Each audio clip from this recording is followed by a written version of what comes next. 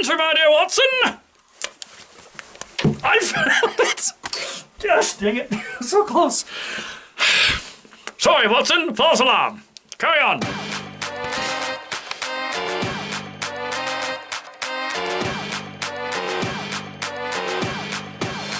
Get nerdy with me.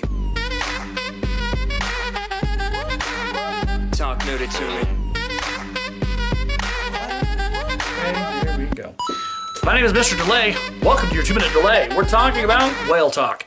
This book, it's a hard book to read. Number one, we're dealing with some really rough subjects. We're talking about bullying. We're talking about some serious abuse issues in other families. We're talking about some pretty brutal, heartbreaking stuff that comes at the end.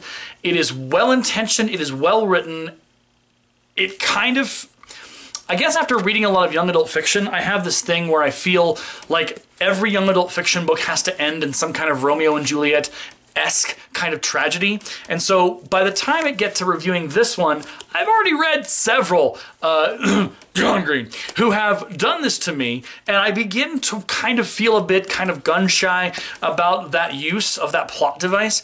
However, I understand the implications of it. As a student of theater, as a student of writing, as a student of movies, I get why loss occurs. There is a reason why one must lose something so precious and treasured to them and so adored, that impetuous that comes out of that loss can push a plot forward in unbelievable ways and create moments that are unforgettable. This is the beauty of Whale Talk. We have a great character who you actually do kind of get to have some pride in and feel good about. We have a really special character who has special needs, but his story is not told in a way that is glad-handed or is kind of just there to be there. It actually serves an integral part of their friendships, of their family, of all the elements that kind of make the story continue to move and groove. It's a great book. It's a very well-written kind of high school-y kind of story. You will get a kick out of it. I enjoyed it, and it is definitely worth reading again. I will probably read it over the summer.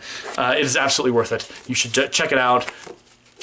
It's almost on the level of John Green, and that's saying something because I'm a John Green fan beyond belief. My name is Mr. Delay. You've been delayed for 2 minutes. 12 of the darks, I can't resist that. And what's the core in your wand? I think that